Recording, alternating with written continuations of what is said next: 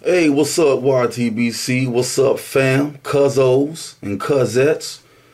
This video here is going to be about some old school pointers, some old school tips, some older methods that could get you possibly to your destination as a combative artist quicker or with better will, or just different methods, techniques, and implementation you can use maybe to give you a different feel, to inspire you, and tons of other things we could say about that. All right. And before we get into that, I can't stand it when y'all ever been, you're having a conversation, you're talking about fighting or running, and someone's always trying to say that just because the nowadays athletes are allegedly bigger, stronger, basically got better doping, drugs and stuff, that they're better than the older athletes, when a lot of their older records still stand to this day. I mean, Jesse Owens' joint just got snapped by Usain Bolt. I mean, Cat still got 90 and 100 win in a row streaks and knocking out 40 people in a row from 19. I mean, it's all types of records, man. Bill Russell, MJ, and this spans all sports, all sports. I know there's tons of them. Josh Gibson in baseball, there's tons of them.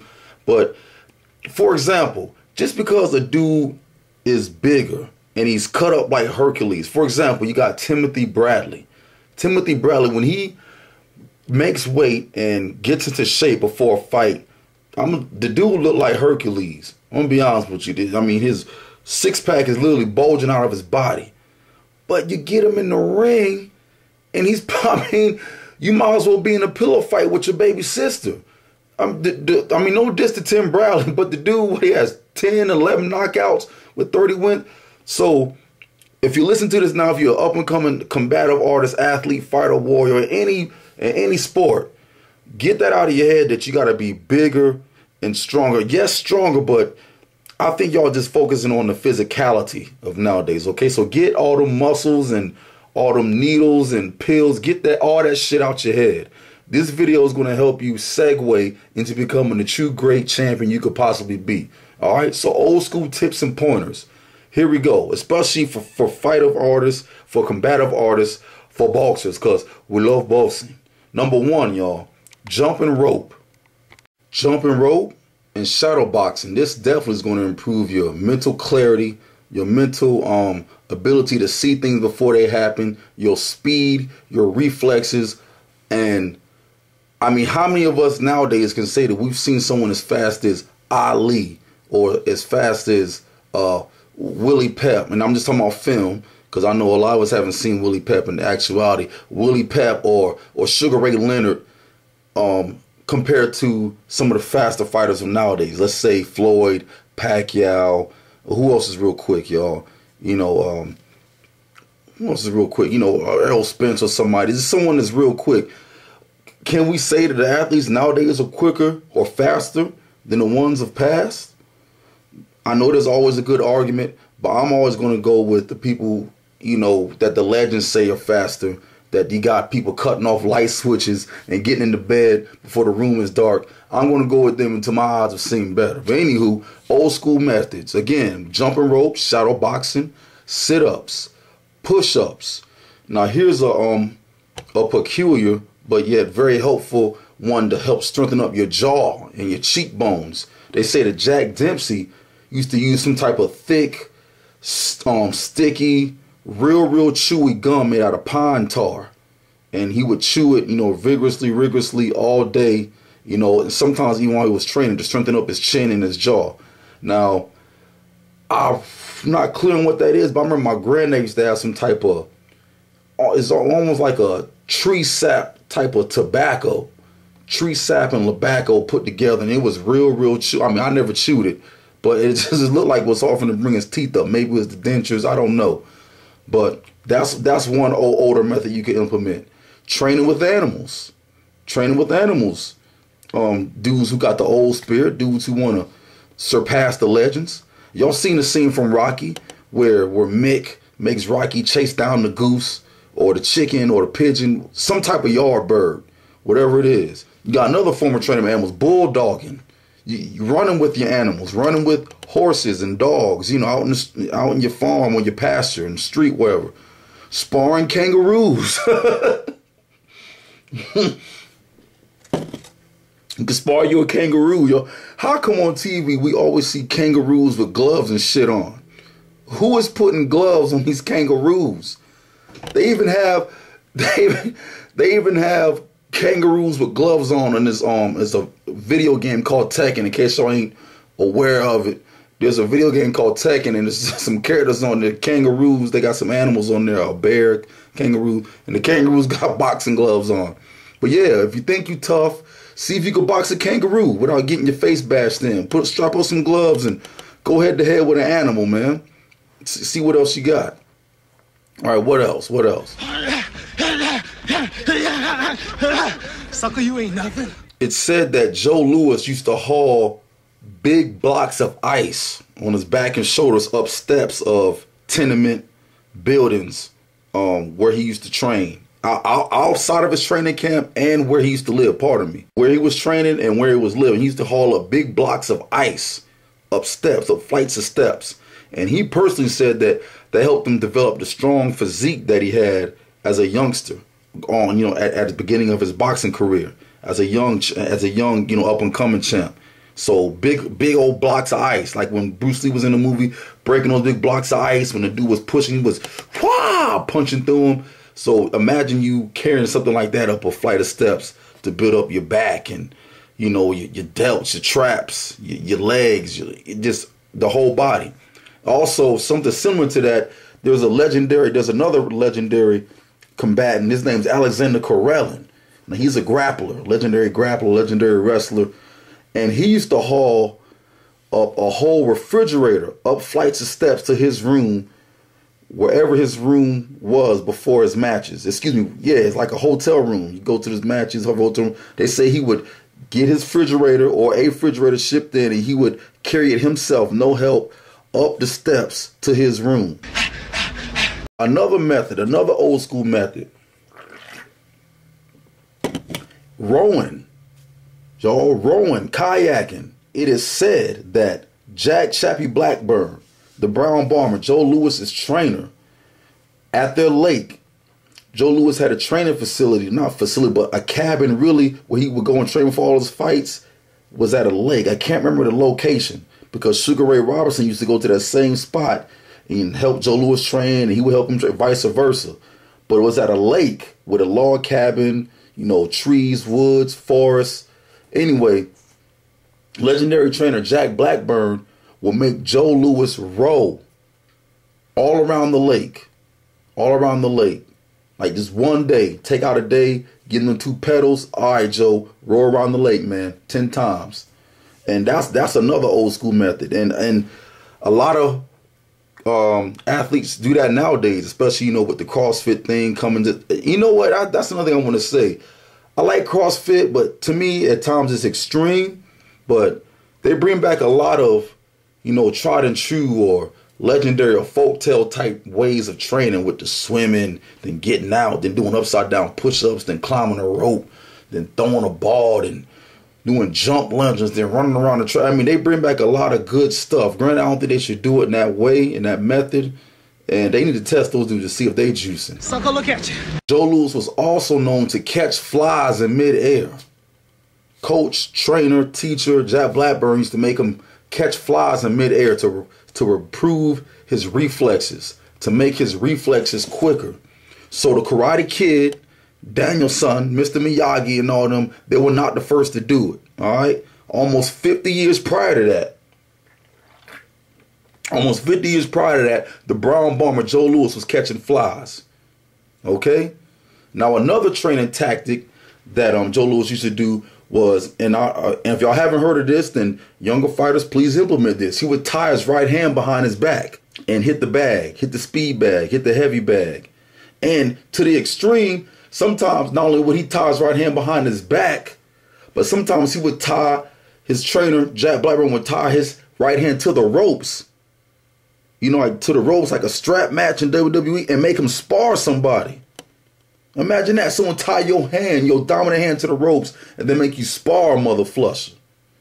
Ooh, that's hardcore. So if you're trying to get on that level, y'all, of a Joe Louis, whose record still stands to this day, we're holding the title, any title, defenses, all that, you know, maybe you need to experiment with that. See where your heart is. You too ugly to represent us color folks. Calisthenics, calisthenics, calisthenics. Can't say it enough. Y'all say it with me. Calisthenics. Ali, they say, was the calisthenic king. He didn't lift any weights. None. And you know, because of his trainer, Angelo Dundee didn't believe in none of his fighters lifting weights. But Ali was calisthenic king. They said he was on his calisthenics, even though he would be in there in the gym playing, half-ass sparring, going serious and sparring when it's supposed to be sparring. But they say he was calisthenic king. You could catch some videos of him doing that up and down bicycle thing off his back. If you know what I'm talking about, if you've seen it before, it takes incredible body strength and endurance to do that. It's like how can I explain? It looks like a leg lift, bicycle sit-ups, and regular sit-ups combined. And you're rocking your body up and back. It's just amazing. You got to have excellent body control. Ali used to do them a lot. Calisthenic king. Another old school exercise, tree and rope climbing. Now, in all honesty, I've seen more grapplers and Muay Thai artists, Muay Thai combatants. I mean, we're all warriors and stuff. Do this than boxers, than pugilists. But add that to your regimen, man. Rope climbing is excellent. Rope climbing is just as good as rowing. It's like rowing, but you're going upwards, man. You build up all your back, all your shoulders, chisel all that out. Biceps, triceps, neck. Try climbing a 20-foot rope. See what that does to you, man. Try climbing it 3 times within 5 minutes. Try climbing a tree, you know. But I mean, that is an excellent workout. I mean, you see, have you ever gripped or seen a monkey or a ape climb? And they climb trees all day. Imagine you just took one day out and try to climb the tree all day, man. Shoot, your grip would be magnificent. Your grip would be, you'd probably grab the planet and squash it, you know. Sucker, look at you. Gene Tunney, y'all. Gene Tunney was said to have frail hands and bad hands. And they said his body type wasn't really meant for the heavyweight division. So Gene Tunney did a myriad of exercises to strengthen his hands. And we already had the video, Bad Hands and Bad Gloves. But he did a whole gamut of exercises to strengthen his hands, his fingers, and his wrist, which in turn gave him 48 KOs out of his 65 wins. All right? And I know just from grappling that one of the main exercises we will always do was hand strengthening exercises, because just your grip alone, it adds so much to your overall strength. You know, we know you got strength in your biceps, your chest, your thighs and your legs, you know, your big muscle groups. But when you strengthen something as small as, you know, a neck or a set of fingers or some toes, it gives you such an advantage. Y'all trust me on this. We would do grip exercises, and when you grab somebody, man, they can't pull away, or you could easily put them in just based on your grip. You might only curl 30 pounds, but if you gripping like Danny Hodge and squashing an apple, and you grab somebody, I'm telling you, man, they're not going nowhere. And a lot of people get shook up when they get grabbed tight or hit hard. But back to Gene Tunney. Gene Tunney used to do exercises to strengthen up his grip, his fingers and his hands and his wrists, and it gave him a lot more KO power, even though his body really wasn't meant for the heavyweight division. You out, sucker. To strengthen his fingers, Gene Tunney would do fingertip push-ups. And if y'all haven't done them, you know, you start off with just, you know, all 5 of your fingers or your 4 fingers and your thumb. Then once you can do 10, 15, then you take one away, usually your pinky first. You can do it on 4, then you take away, you know, the ring fingers, and then you can do it on 3. So he was doing fingertip push-ups, all right? And then he would also do them off the wall. And off the wall, it's easier for you to isolate fingers. They said he would do them off the wall, like just the thumbs, and then, you know, the thumb and the pointer, and then he got good at that, doing it consecutively every day. Then he started doing them on the ground, on the floor. And that's how those are one of the exercises he would use to strengthen up his fingers. Now, the way he used to strengthen up his knuckles. Now, we already know he got frail hands. He got bad hands. What is the secret? Boxers of old. We know y'all punching each other, trying to break each other's face, trying to punch each other's lights out. We know you fought over 120 or over 80 over 90, 150 fights, how are you keeping your hands intact? Well, there's a method used to strengthen your knuckles and your overall hand, or at least put another coat of skin over it. And it's called soak your hands in brine. All right.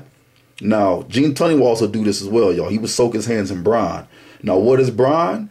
Brine is basically a mixture of salt and water, and sometimes vinegar, and sometimes they would add other special ingredients. Usually something simple, some type of household item or something in nature that's used to as an astringent to toughen up skin. All right. Well, brine, that's basically what it is. It's just salt and water. And the old school heads would use actual seawater or ocean water.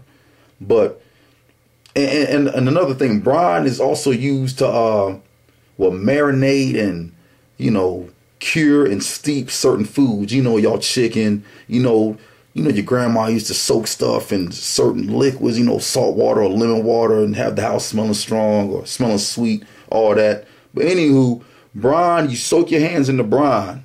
All right. And some trainers even use more extreme methods like animal urine. But you soak your hand in the brine, the seawater or the salt and water mix.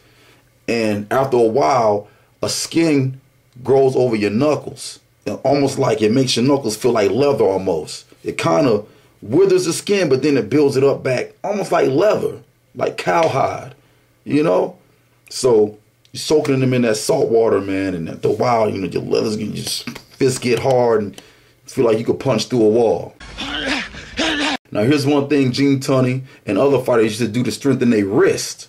They wrist, y'all, your wrist. We don't want your wrist getting snapped by you throwing a punch wrong, by not turning your fist down and you snap your wrist, or, the tapes break, or you don't have your wrist tape, or you punch in a heavy bag. Like my silly ass without having your hands taped, you can snap your wrist.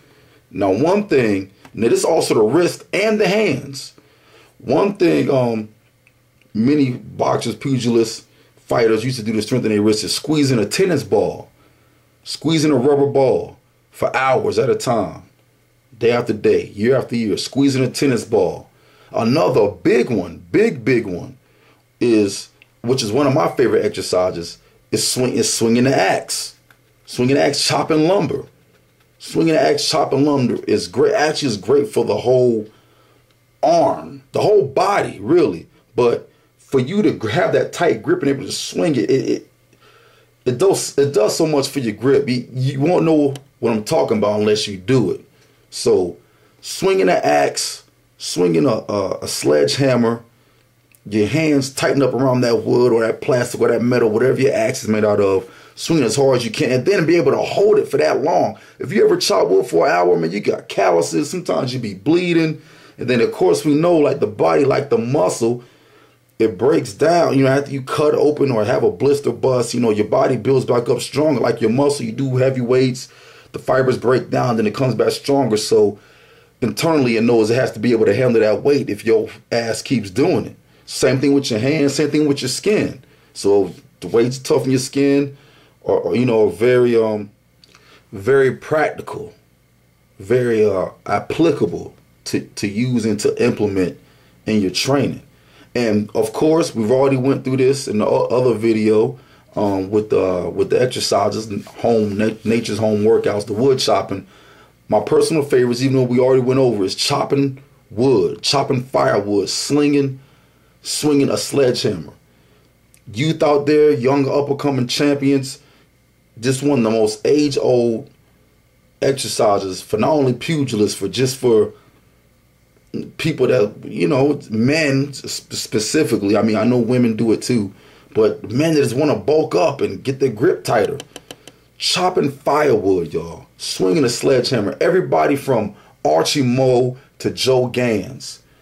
Everybody from Duran to Floyd Mayweather either chops wood or swings the sledgehammer or both. Okay, I saw a video the other day and it was a clip of Floyd Mayweather chopping wood. I didn't even know that he was even up, but of course, silly me, Floyd is a big student of the game. But I saw him as a video up on YouTube, him chopping wood, and he said how it's the most basic workout ever for a boxer. He said it's one of the greatest and best workouts for him to do was chop wood. And I mean, he had one of them huge mammoth logs. And I was like, man, ain't no way he gonna chop through all that. But it looked like his goal was to sit there and chop until he got through that big log. And if you're doing stuff like that, then I know you on point. Then I know you on another level. But yeah, but chopping wood, man, one of the most age-old exercises to tighten up your grip, your hand strength, your punching strength. It's just such a great full body exercise. All right. So this video isn't a diss, but it's more. I can't help from being an historian, and I was supposed to be giving y'all tips, but I'm getting in all these stories and shit. But these exercises and tips from the older school, from the older legends, is supposed to help you in your now path to become great, to become champion, to become legendary, to become tougher, to get all this bullshit out your head, man. You don't have to dope. Well, I'm on the fence with blood doping, but you don't have to use dope. You don't have to use coke. You don't have to use steroids, PEDs. You don't have to use GNC. You don't have to look like Hercules. You look at those pictures of Sugar Ray. Dude look like, if you were to see him on the streets with his shirt off, you'd be like, oh man, this dude, but this mother flusher knocked out over 100 people. You look at pictures of Jack Dempsey. Besides his mean, growling face, these dudes look like if you put your finger on them, their body be soft like the what's the little marshmallow, the Pillsbury boy. Like their bodies are going, woohoo. It looked like if you touch them. So a lot of these boxers that are knocking dudes' jaws off their lips off their jaws, their bodies didn't look super strong like a Bradley or Tyson or Frank Bruno. But anyway, man, you really want to be great, man. I'm always gonna be biased towards the old school. But y'all just look towards the older methods. They're really going to help you out, especially when you max out, when you plateau with these newer methods, or if you get too doped up, your veins get too big, or if you keep testing positive. Just believe in yourself. These older methods, I know they're more natural, and it might be more, you know, aggravating to do or just lame. Motherfuckers be calling stuff lame or old or boring, and these are the actual things that's going to get you to the creme de la creme. You know why they call it lame? Because it takes a lot of hard work. Hard work. That's why they call it lame. And these try and chew exercises, they made you focus. They made you concentrate more. They made you be out in nature. They made you build more of the inner you than the for show, the for show outer you. See what I'm saying? It built more of your inner you, your character. So then it would be easier for you to develop those great skills, to develop that great hook. It conjured up that fire within you. And it's hard to conceptualize. It's hard for me to conceptualize it into words. But these older exercises are not lame. They're not dull. They're actually very difficult, especially if you want to do them for an elongated amount of time or if you're intense with them. But, you know, just build up the inner you, especially with exercises like these, because all in all, it makes you legendary, especially when you built up that inner you, that inner fire, and you go in the ring, and you sharpen your skills. And I know I'm all over the place here, great day, but just be legendary, man, with your training. If you want to be a legend, you got to do stuff legends do. You want to be the man, you got to beat the man. You want to accomplish something great, you got to be great yourself first, internally. And that's what these old heads were doing. So I don't want to hear none of that. It's too difficult, or I can't find a tire or a tree, or just try it out. You might not like it. It might be difficult at first, but I'm telling you, it's going to build mental and spiritual facilities, or maybe it's faculties that you thought you never had. To represent us color folks. And the inner you, we all know, makes you legendary. So that's enough trash talk for now, y'all. I'm up here all sloshed up. Y'all stay strong. See if you can implement some of these older tips, some of the legendary tips of the older pugilists. And we love boxing. You out, sucker.